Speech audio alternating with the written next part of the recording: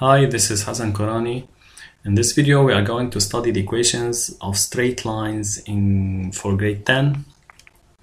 Well, at the beginning, I'd like to make a quick revision about what you studied in grade 9 about straight lines and their equations.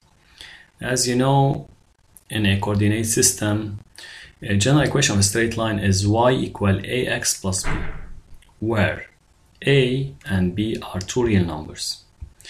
A is called, as you know, slope of d, or directing coefficient, or sometimes we call it gradient of d, while b is called the y-intercept.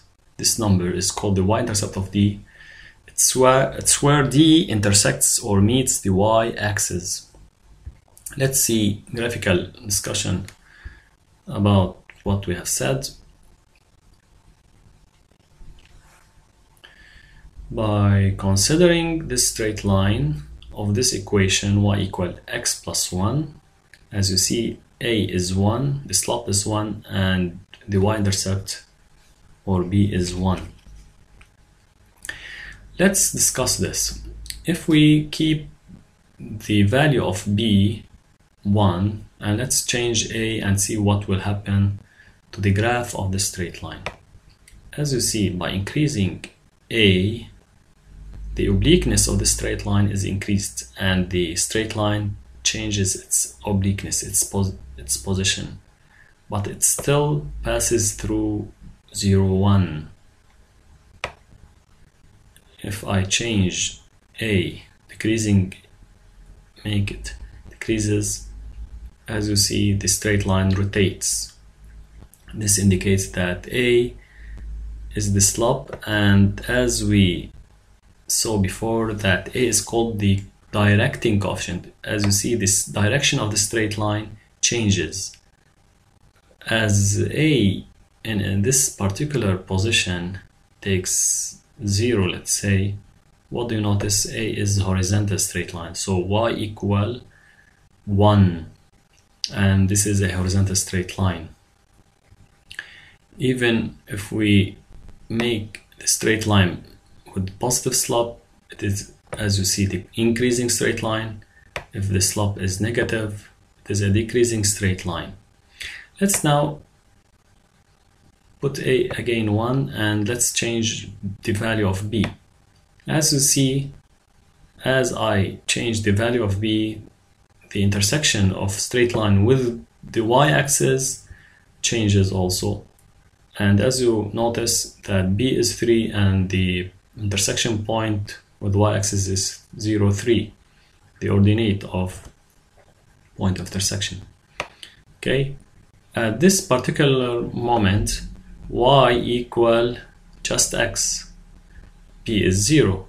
Even if I change a, the slope changes, so the general form y equal ax of a straight line, this graphically translated that the straight line passes through origin, and you'll see this later. Okay, this is it. Now, an equation of straight line is a relation between x and y with certain form, not any form, in such form.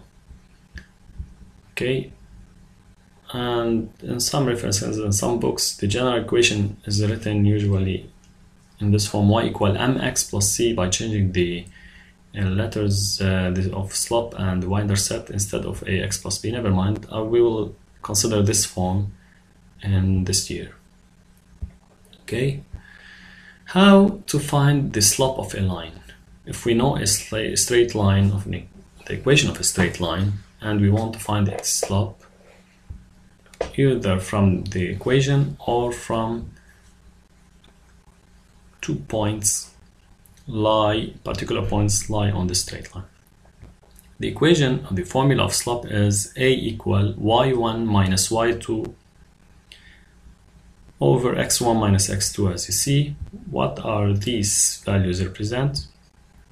In fact, x1, y1 and x2, y2 are the coordinates of 2 points on this line. This is it. Equation of particular straight lines. As we saw previously on the graphical discussion, the equation of straight line that passes through the origin will be y equal ax, and the equation of a straight line that is parallel to x-axis y equal constant, horizontal straight line, and the equation of straight line that is parallel to y-axis, if the system is orthonormal, then the straight line will be vertical, and its equation will be x equal constant, or x equals c for constant c. The equation of the x-axis itself will be y equals 0, and this comes from the fact that the x-axis holds points whose ordinate is 0, and the equation of the y-axis is x equals 0. As you know, all the points on the y-axis have 0 abscissas. Okay. Example: directly determine the slope and the y-intercept for each of the straight lines in the table below. As you see, we have some equations of straight lines. Y equal 2x plus 5, and this is direct.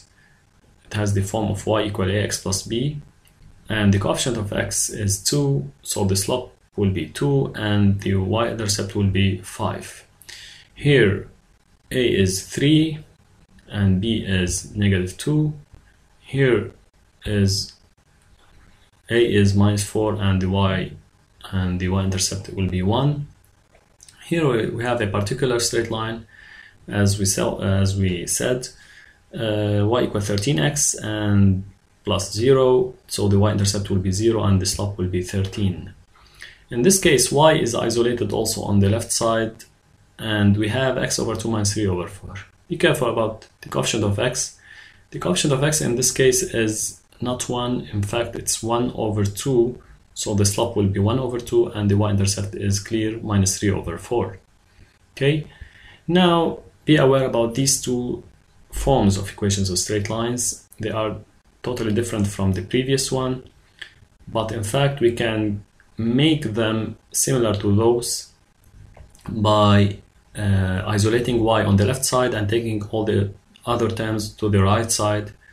By doing this, we can easily read or pick out the slope and the y-intercept of the straight line. Here we will get y equal -3 minus 5, so the slope will be -3 and the y-intercept will be -5. Similarly here we can isolate it easily y. It will be y equal -x minus 1, and the slope will be -1 and the y-intercept will be -1. Okay, that's it. How can we draw a straight line in a system? As you know, in order in geometry in general, we need at least 2 particular points, fixed points, in order to draw a straight line. And this can be done easily if we have the equation of a straight line. Let's consider this example. D has equation y equal to x minus 1 by, as written here, by replacing x by any value, you can get the corresponding value of y. If we consider x equals 0, y will be -1, and we will get a point 0 minus 1 belongs to D. In order to have another point, we just replace x by any value, for example 1. You will get y equal 2 minus 1, which is 1 also, so the result point will be 1, 1 that belongs to D. By this way, we just plot these 2 points in a system and the system, and we just join them to get the straight line. Okay. Note a point belongs to a straight line if its coordinates satisfy the equation of this line, and this is very important for later concepts. Relative position of two straight lines, which you sure studied previously in grade 9. Two straight lines are parallel if their slopes are equal.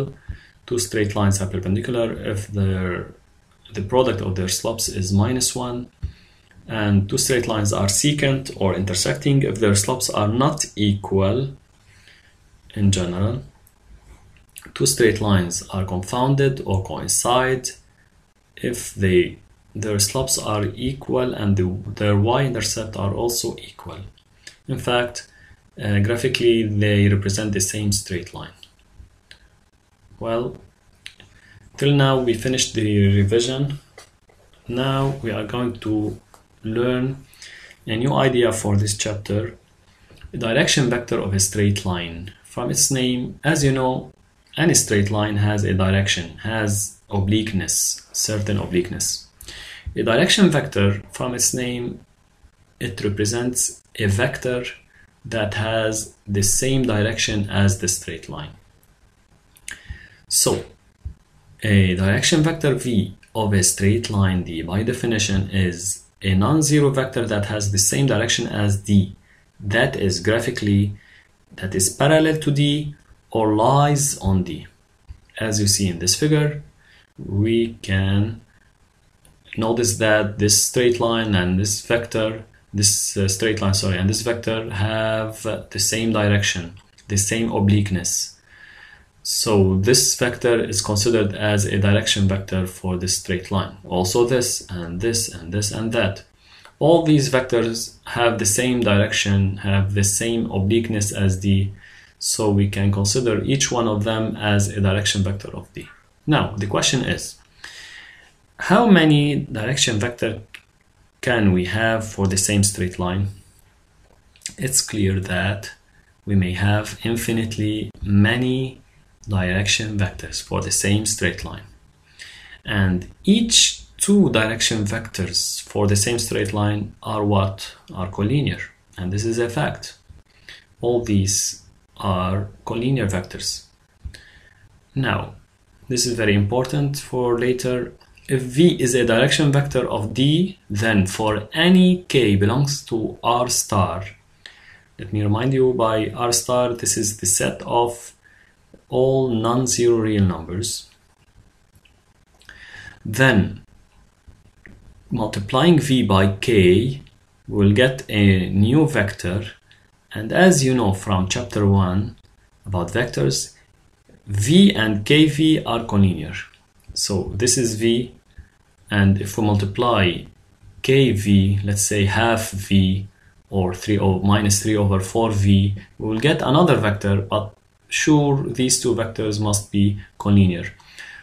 So as a conclusion, if v is a direction vector of d, memorize it, then multiplying v by any real number, non-zero real number, this vector will be also considered as a direction vector of d. Okay, particular cases, in a system OIJ we have any straight line parallel to x-axis, horizontal straight line, let's say, admits I as a direction vector, and this is very clear. And its slope is 0, and we saw this in the graphical discussion previously. Any straight line parallel to y-axis admits j as a direction vector, and this is also clear, and be aware about this. Its slope is undefined. It has no slope if the straight line is parallel to y-axis. Why? You may choose any 2 points, particular points on this straight line, vertical straight line, if the system is orthonormal. And if you use the formula of slopes, you will get an undefined number. For this reason, we say it has no slope. We don't say that its slope is 0, just for horizontal ones. Okay, this is the end of part 1. I hope that you enjoyed what we have said. Thank you.